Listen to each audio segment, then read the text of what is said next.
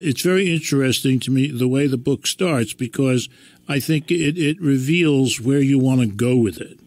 It starts this way. Immigrants established it, pioneers expanded it, and capitalists spread its influence across the world. It made the West wild, the 20s roar, and rock music roll. George Washington was one of its founding fathers, F. Scott Fitzgerald its poet laureate, Hank Williams its cowboy bard. Rebellions were fought to free it. The Native Americans were brought low by it. Religious zealots crusaded against it.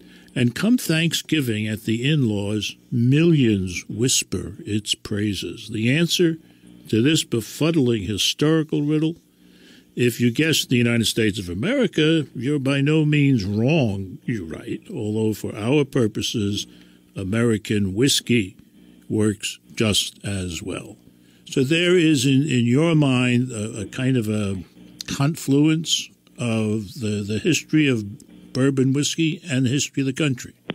Oh, most definitely. And I think that really became apparent when I first started researching the book, because I liked the idea. I knew about pioneers and cowboys and bootleggers and what have you, and it sounded like there was a good story there. Mm-hmm. But in doing the research and realizing all these things, that alcohol was first made from corn by colonists in Jamestown when our country was getting up off the ground, that George Washington wasn't just a founding father of the nation, but also of our whiskey, or that in Prohibition it fueled the Jazz Age and the Lost Generation, and in World War II the bourbon industry set aside whiskey making to make industrial alcohol for the war effort to help us win.